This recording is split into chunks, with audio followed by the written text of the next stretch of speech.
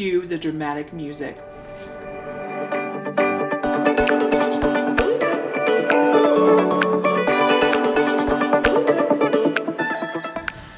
I wanted to introduce you to my image I'm really proud of right here.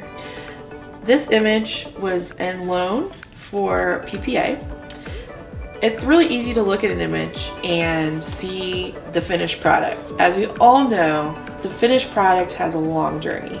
And this particular image, it started probably about 4 or 5 years ago when I went to my second MOPA event called Photo Chaos at the time. I entered into print competition, which was very scary for me. This lady named Nicole Maynor, she's the current president of MOPA. She pushed me to enter my work into the print competition. I was like, my work is not worth it. I've seen what you do, I see what everybody does, and I am not worthy of entering print competition.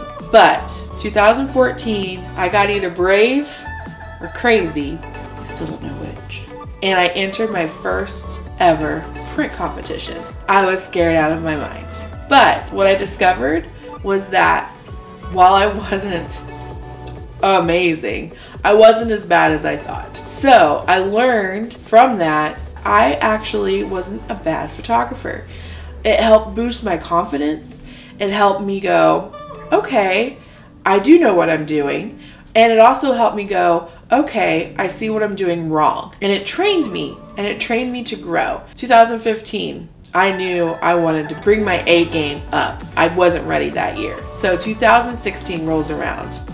I'm ready. MOPA is great in the fact that our competition allows 6 images. I put forth my 6 images. The one that blew me away though was the one called Here's Looking at You Kid, which was actually just taken on a whim. I didn't even realize or plan that particular photo. That image in and of itself, as good as it was at that point, wasn't ready. Thankfully, one of the amazing things about going to a MOPA event is the intimacy that you get there. It's always great to go to these great big conferences, but you can get lost in the crowd. And one of the fantastic things that they offered was one of our judges at the time, Peter Yu, offered to do a class on going over what it meant to do print competition and why it was important. And one of the things that he did was go through the attendees' images and maybe point out some of the things they could improve. That was fantastic for me. After the class was over, he offered anybody that wanted to stay after, he would talk more about it. And I was like, yes, please. So everybody else had classes. I got one-on-one time with a PPA judge to talk about my images, to improve my eye, to make me a better photographer. I had the opportunity to have him confirm some things with me, have his eye see things that I did not see, but once I saw it, totally made my image better. So I went back, I worked harder, I made it better, and I had the confirmation of the fact that my images were great out of camera. I now needed to work on my post-processing. So IPC rolls around. For those who are not familiar with IPC, that stands for International Print Competition. It's put on by PPA, Professional Photographers of America, which is an organization I highly recommend you are a part of. So I entered for the first time.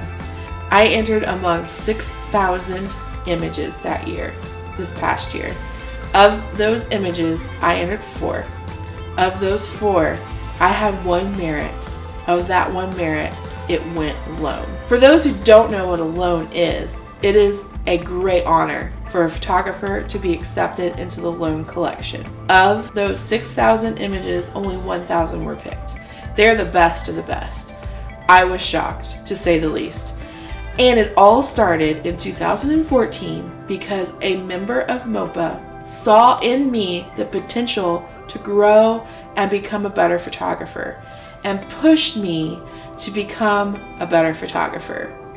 So, why is it important to enter print competition? I know not everybody's going to go alone, but If I hadn't entered, I don't think my photography would have grown in the way that it has. I wouldn't have had the chance to meet some amazing photographers who are ready and willing to invest in my business and my personal growth. I wouldn't be where I am today if I hadn't had the opportunity and the push to enter into print competition. So my challenge to you, get off your butt, enter the competition. Even if you think you're not that great, you may be better than you expect. Even if you think it confirms that you're really not that great a photographer, you've still learned, you've still grown, and your eye is still being trained. And who knows, you may be the next person from MOPA to have an image go low. Who doesn't want that to happen? Be sure to sign up, MOPA and Develop 2017.